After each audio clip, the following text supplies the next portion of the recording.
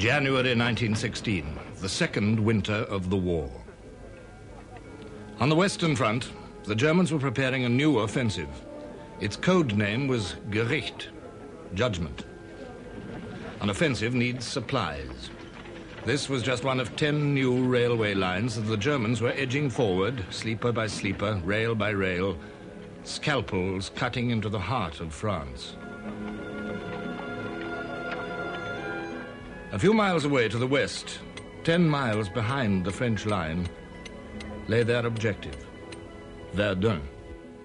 Verdun was the great fortress whose name had for centuries not ceased to haunt Germanic imaginations. It was the great advanced citadel of France, the principal bastion of her eastern frontier, whose fall, resounding throughout Europe, would efface forever the victories of the Marne and the Isère. And in 1914, before the Battle of the Marne, it had stood like a rock against German assault. Had it fallen, Paris, even the war, might have been lost. It was the hinge and pivot of the whole Allied line, jutting like a huge elbow into the German positions. On the map, Verdun's defenses looked formidable. Between the town and the front line, 10 miles to the north, were a ring of forts, some 20 large and 40 small ones. Strongest of them all, cornerstone of the whole system, was Douaumont. Forts like these had been built to be impregnable. In fact, Verdun was one of the weakest points in the whole Allied line. In the previous summer, French General Headquarters had begun to strip the forts of their guns. By now, January 1916, over 200 guns had been removed from the forts for mobile use elsewhere, together with a vast amount of ammunition. There is no evidence that the Germans knew how weak the forts were. Their decision to attack Verdun was taken for quite different reasons, and it was taken by one man, Generalleutnant Erich von Falkenhayn, chief of the German General Staff. In December 1915, he had written to the Kaiser, "The strain in France has about reached breaking point. A mass breakthrough, which is in any case beyond our means, is unnecessary. Within our reach, there are objectives for the attention of which the French General Staff would be compelled to throw in every man they have. If they do so, the forces of France will bleed to death." Falkenhayn's directive to the staff of the German Fifth Army spoke only of an offensive in the direction of Verdun. There was no mention of capturing the city. But the Crown Prince William, the Kaiser's eldest son, who commanded the Fifth Army, had other ideas. The objective is to capture the fortress of Verdun by precipitate methods. It was this discrepancy in interpretation which was to cost Germany dear. 140,000 men were assembling for the attack. Entire villages behind the lines were evacuated to make room for them. Most impressive of all were the guns that were to do the bleeding white. The guns came from as far away as Russia and the Balkans. Siege mortars, naval guns, quick-firing guns, field guns, mine throwers, 1,200 guns in all. And to supply this fearsome armory, 1,300 munition trains, 2.5 million shells.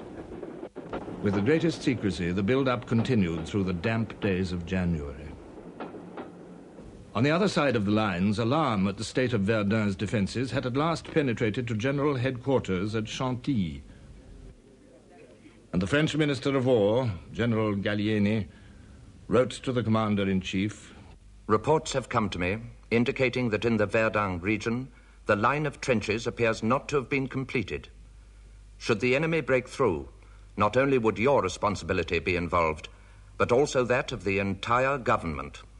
Joffre replied, "Nothing justifies the fears which you express in your dispatch." German planes patrolled the forward area in strength, waiting to pounce on any French reconnaissance planes. They had complete air superiority. They had assembled the greatest concentration of air power ever employed in war so far. 168 planes at Verdun, and a large number of observation balloons. Even Joffre became apprehensive. Our minister to Denmark telegraphed that a German offensive was being talked about. This was immediately confirmed by news from Switzerland of the concentration of 400,000 men in the region of Verdun. A regiment of engineers was immediately sent to Verdun to strengthen the defenses on the east bank. Time was running out. German deserters were crossing the lines in ever-increasing numbers with stories that all leave had been cancelled, that something terrible was about to happen. Men, and still more men, marching towards Verdun. They were old hands, these men. Old hands of 25 or 30, many already wounded in action, toughened by 2 years of war. Westphalians from Münster, Düsseldorf, and the Ruhr. Men from Hesse, descendants of those who had fought as mercenaries against Napoleon and for him. Brandenburgers from Berlin, one of the elite units of the German army. 3 of the crack army corps of the German army, 72 battalions.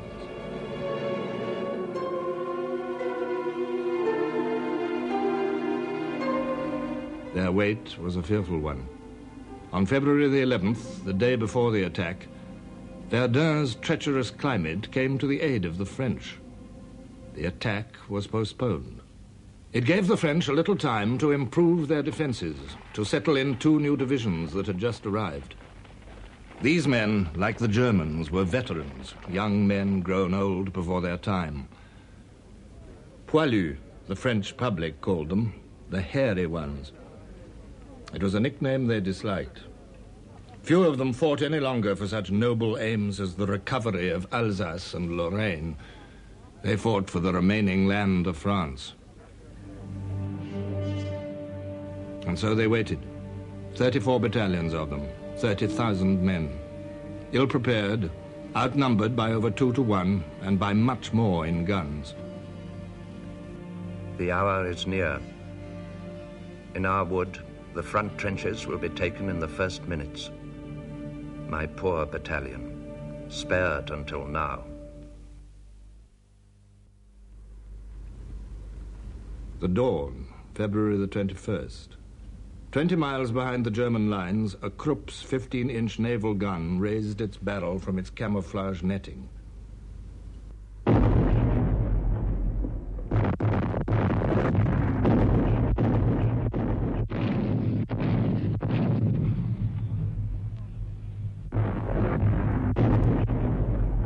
For 3 hours, the German heavy guns ranged on Verdun itself.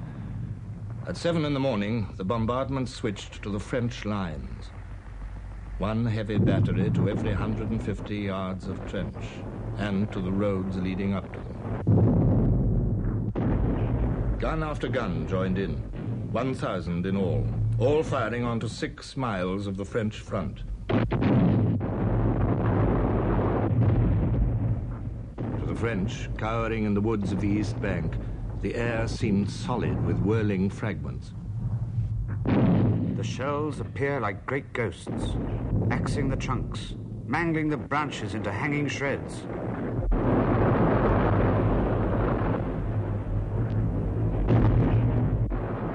The crude iron of the shells shattered into huge ragged chunks that sometimes 2 men would be unable to lift. Men were squashed, cut in 2, or divided from top to bottom, blown into showers, bellies turned inside out and scattered anyhow, skulls forced bodily into the chest, as if by a blow with a club. Here and there in the front line were a few men who by chance escaped. In all our minds we had the same thought, that everyone to right and left had been killed. A German airman reported, "It's done. We can pass. There's nothing living anymore." A young Hessian scribbled a last note to his mother. "There's going to be a battle here, the likes of which the world has never seen."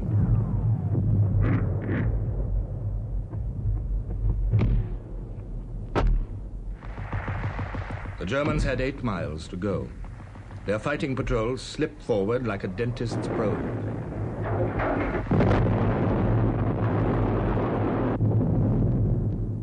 move slowly, not in a straight line, as though they were picking their way.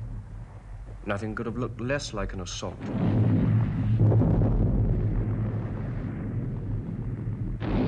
Some of the Germans had containers strapped to their backs. They seemed like laborers going to spray the vines.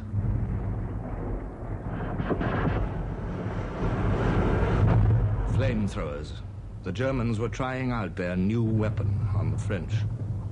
The tongues of burning oil, propelled by compressed nitrogen, turned men into flaming torches.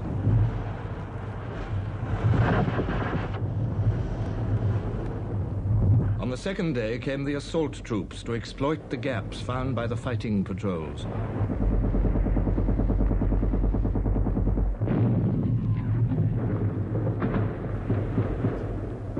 By the fourth day, the Germans were through into open country. The whole of the second French line had crumbled in a matter of hours. For the first time on the Western Front since 1914, they scented a breakthrough. Few trenches faced them, not much barbed wire, open country ahead. And they had taken 10,000 prisoners. They give one the impression of complete breakdown and complain loudly of their senior commanders. Even Joffre was shaken out of his accustomed calm. I wished more than at any time in my life I could be in two places at once. I felt that decisions I was taking at Chantilly, far from the scene of action and based on uncertain information, ran the risk of being invalidated before they could be carried out. I would have liked to be at Verdun, but my duty unquestionably was to be at my headquarters.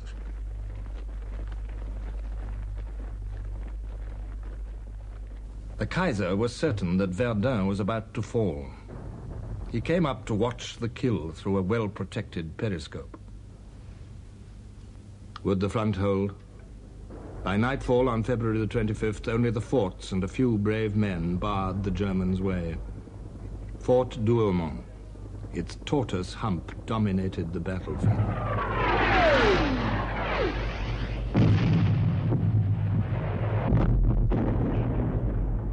The men of the 24th Brandenburg Regiment, just back from their victory over the Serbs in the Balkans, had no orders to capture Douaumont. Their objective lay short of it.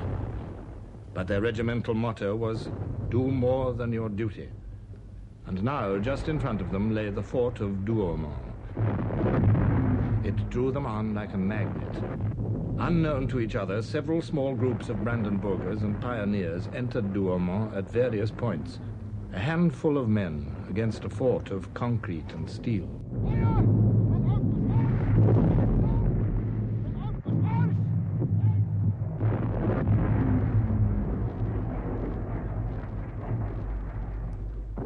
The Germans were astounded to find the fort was garrisoned by 56 elderly territorial gunners under the command of a sergeant major.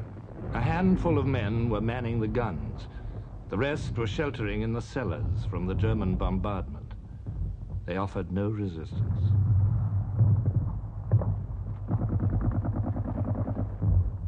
Fort Douaumont, the world's most powerful stronghold, had fallen without a shot being fired. In Germany, there was jubilation, and the Crown Prince himself decorated the victors, the brave Brandenburgers. But in France, not surprisingly, the disaster of Douaumont was played right down by French General Headquarters. The crowds of worshippers in Paris on that Sunday morning, February the 27th, were to find their newspapers full of evasions. The official communiqué spoke of a fierce struggle around Fort Douaumont, which is an advanced outpost of the old defenses of Verdun. The position, carried by the enemy after several fruitless assaults which cost them very heavy losses, has since been reached and passed by our troops.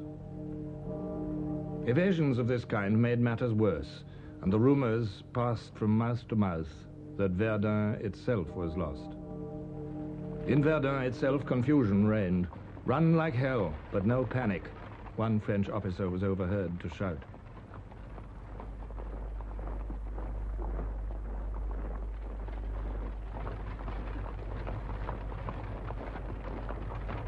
The Germans were only 5 miles away. There was one more ridge between them and the city. Could Verdun be held? De Castelnau thought it could be, and to carry out his will, he had persuaded Joffre to appoint General Pétain as commander of the Verdun army. Pétain, the peasant from northern France, had begun the war as a colonel due for retirement. Now, 18 months later, he was an army commander. French soldiers had heard the stories told of Pétain. They knew that he cared for his troops. They knew that he was frugal with men's lives. As the desperately needed reinforcements moved up, the word went round, Pétain is in charge. All will be well.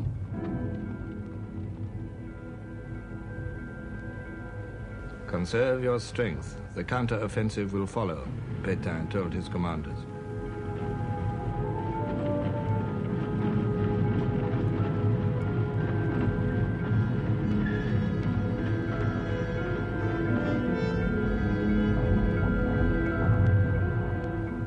But only the most precarious of lifelines now connected Verdun to the rest of France. The only rail link left was a narrow-gauge railway built to supply a peacetime garrison. Alongside the railway, there was one second-class road. It ran into Verdun from Bar-le-Duc, 50 miles to the south. The road was only 20 feet wide, just wide enough for 2 vehicles to pass. The trucks that bumped along it on their solid tires had been commandeered from all over France, more than 3,000 of them. It was like some gigantic serpent which never stopped and never ended, said one American observer. By a miracle of organization, the road was kept open. In this critical week at the end of February, 25,000 tons of supplies and 190,000 men passed along it. 6,000 vehicles a day, one every 14 seconds, for hours on end. In the months ahead, 2/3 of the entire French army were to pass up this road, bound for the Calvary of Verdun. A French writer named the road La Voie Sacrée, the sacred way.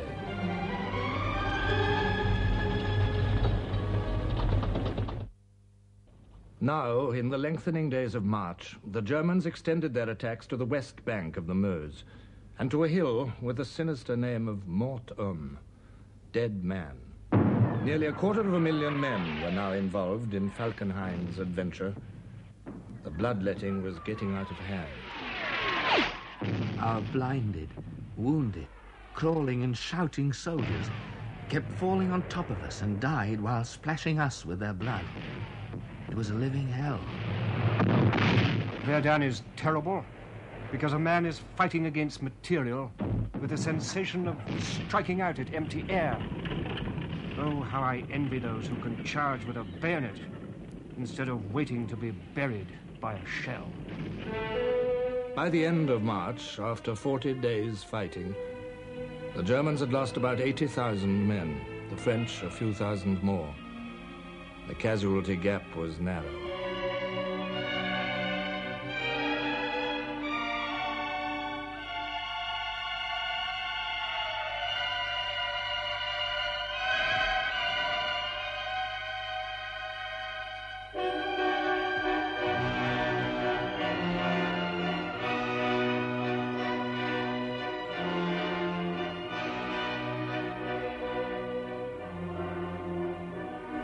Villages had disappeared. Woods had disappeared. The battlefield was a lunar landscape. These days of Verdun were foul. Several times they have raised before our eyes the veil of hell. Our mission was to be crushed. Divisions followed each other. They had no other role but to set up each day before the enemy a wall of corpses. Trenches were mere ditches. For days you never saw the enemy, just endless shells.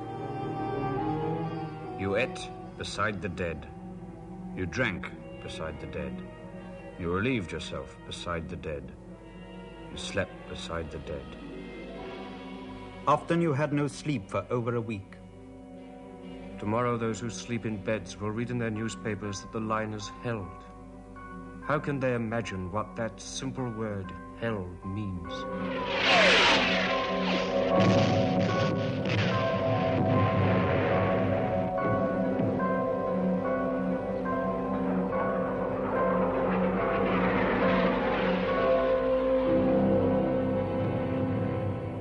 In the line, men often went for days without food, for the ration parties were frequently killed on the 6-mile slog through the mud to the front positions. Even out of the line, the rations weren't much to write home about. Stringy and greasy tinned beef, known as monkey, salted cod and rubbery macaroni. Indeed, only a few months before, the sardonic humor of the French soldier had been roused by a propaganda leaflet circulated by headquarters. Our soldiers, it claimed, have always enjoyed 2 meals a day. They are much better fed than the Germans. The soldiers had disagreed. 200,000 of them had written to protest.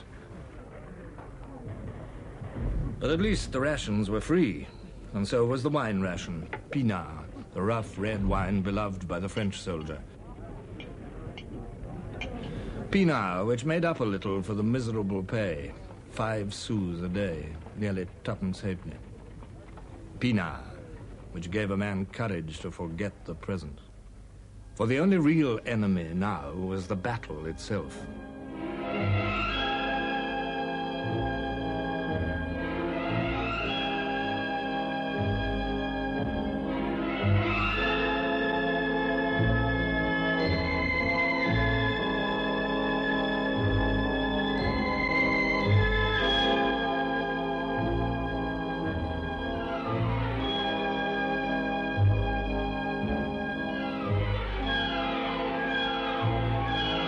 And the horror of that battle tarnished the face of every soldier at Verdun, Frenchman and German alike.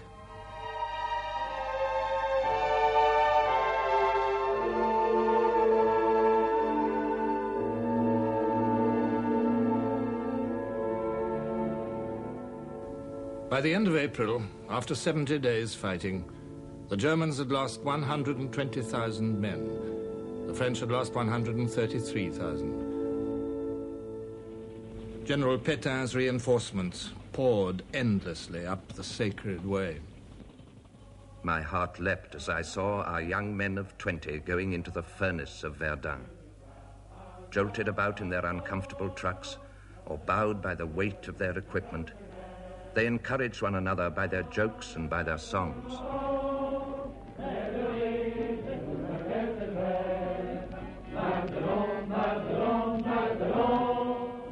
But when they came out of the battle, what a pitiful sight they were.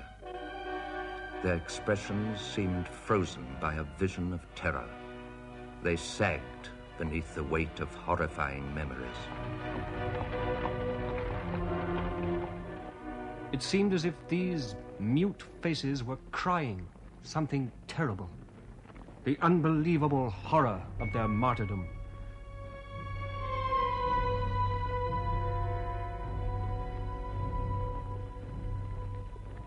Pétain's demands for troops displeased Joffre. Had I yielded to all his demands for reinforcements, the whole French army would have been absorbed in the battle. He was well aware that I was trying to collect the largest possible number of divisions for the Somme offensive. So, in May, Pétain was succeeded by General Robert Nivelle, an out-and-out apostle of the offensive, a man of boundless ambition and self-confidence. Nivelle was told that he could expect no more fresh troops. No matter, he said, we have the formula. The formula included his right-hand man, the toughest general in the whole French army, Charles Mangin. Mangin's motto was, fight to the limit. The French had by now gained air superiority over the battlefield. Aerial tactics were becoming more and more sophisticated. Both sides sent their greatest aces to Verdun. The Germans had Oswald Bölke, and von Richthofen, the deadliest of them all, was blooded here. The French threw in their famous Storks group, including such legendary figures as Guy Nemer, Navarre. In May, the French fighter squadrons swept the skies over Verdun. It was a heartening sight to the French infantry. The German observation balloons were sitting targets to aerial rockets the French were using for the first time.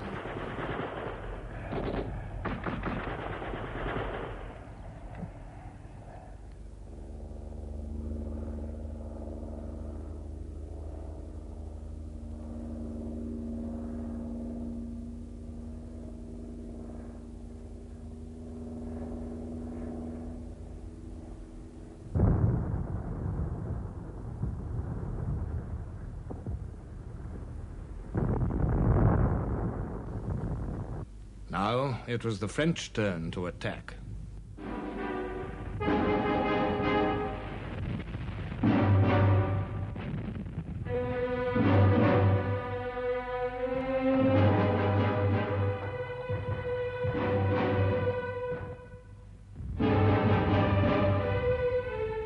How many have died like this, without glory, taken by surprise on their first day? They have given their life, and nobody even knew their name. Hell cannot be so terrible as this. Humanity is mad. It must be mad to do what it is doing. One begins to ask oneself, where is victory? And whether it might not lie in any kind of peace which would at least save the race. An artery of French blood was cut on February 21st, and it flows incessantly in large spurts.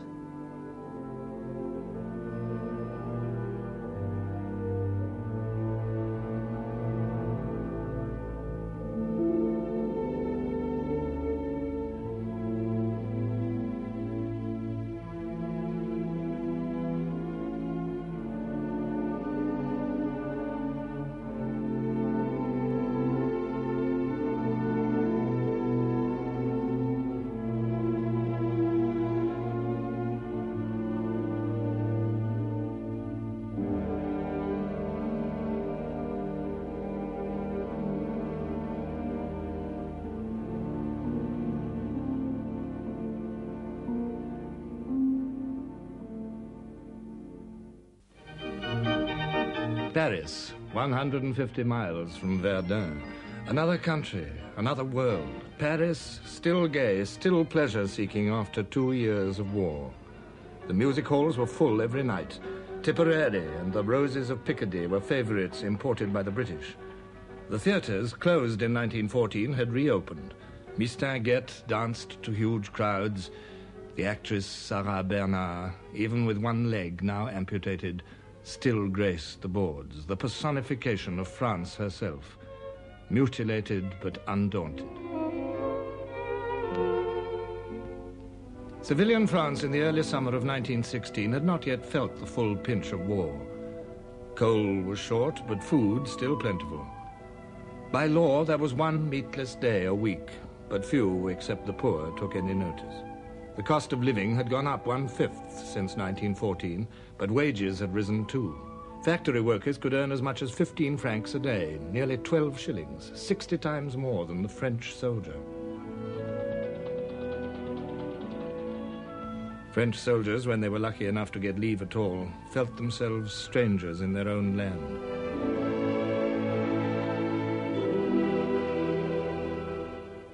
Life is good.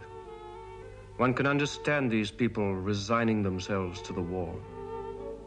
It's consoling to know that if one perishes in the barbed wire, they will not be too much affected by the loss.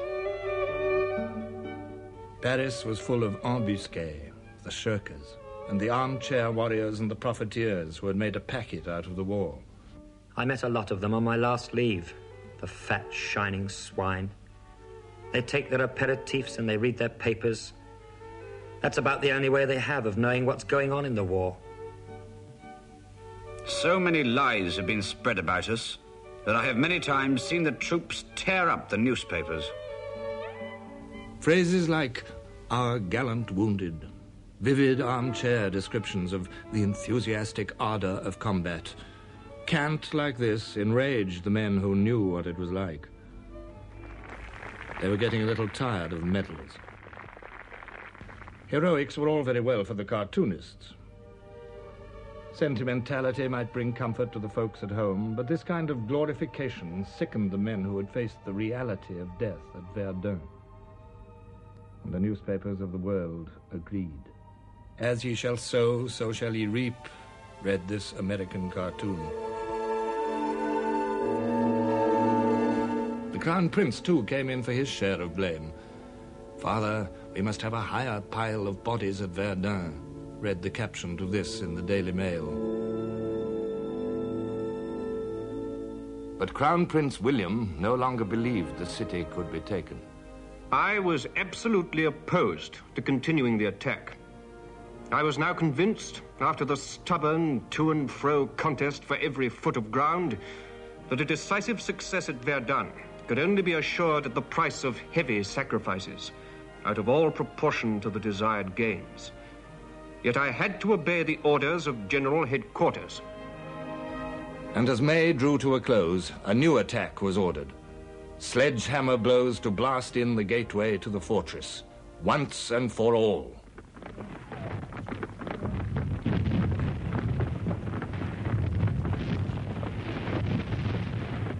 On June the 1st, a glorious summer day, the Germans attacked yet again. The two nations were now locked firmly in their mortal duel.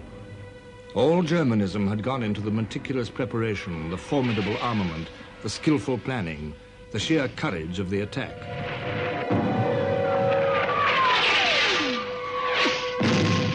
All French nature had gone into the lack of preparation, the casual assurance, the panics, and the brave resistance. To Lloyd George, the British Minister of Munitions, Verdun seemed one of the most gigantic, tenacious, grim, futile, and bloody fights ever waged in the history of the war. On those heights, Gaul and Teuton fought out a racial feud which had existed for thousands of years. The concentrated fury of ages raged and tore, shattered and killed in one intensive struggle which has no parallel in the history of human savagery.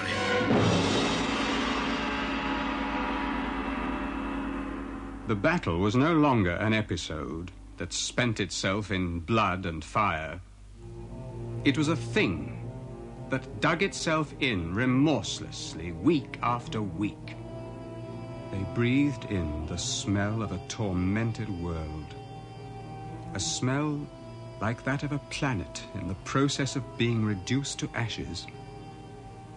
Most of them had given up all hope of surviving. I saw a man drinking from a scum-covered green marsh, where a dead man lay, his black face downward in the water, lying on his stomach and swollen as if he'd not stopped filling himself with water for days.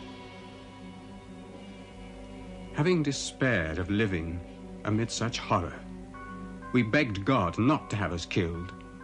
The transition is too atrocious, but just to let us be dead. We had but one desire, the end. French morale wavered. Pétain signaled to Joffre about the Anglo-French offensive on the Somme in August. A tactical success by the English would not compensate for the loss of this city. Its capture would be an inestimable success for the Germans. Verdun must not fall. Joffre issued an order of the day. Soldiers of Verdun, upon your heroic resistance still depends our future victory. I make one more appeal to your courage, your ardor, your spirit of sacrifice, your love of country. Hold fast and strive with all your might to shatter the last desperate efforts of an enemy now at bay.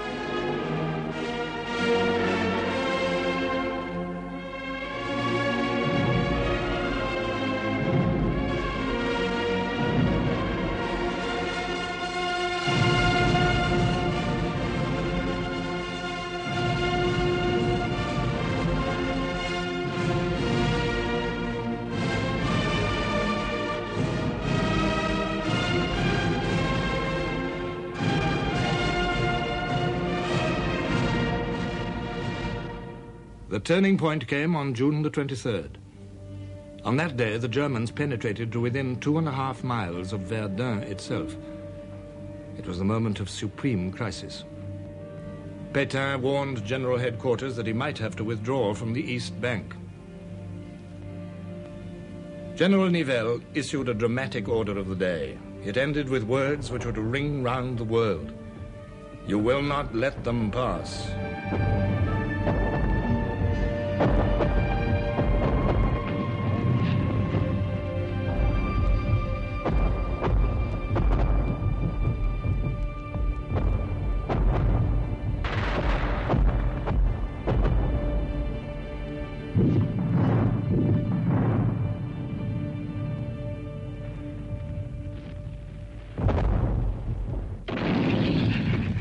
Germans did not pass.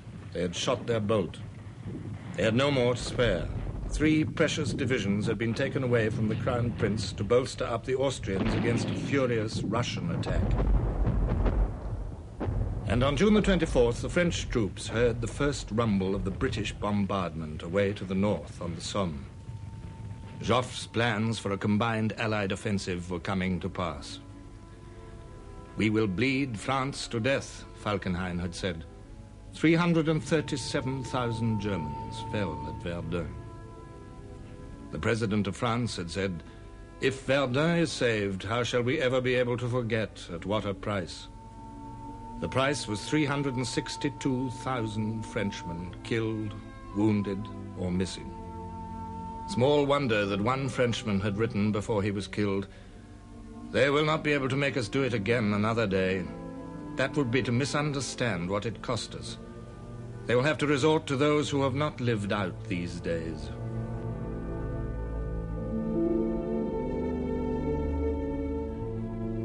Among these motionless bodies, 2 things moving.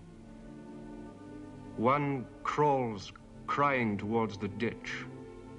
A man with his legs shattered, the sole survivor.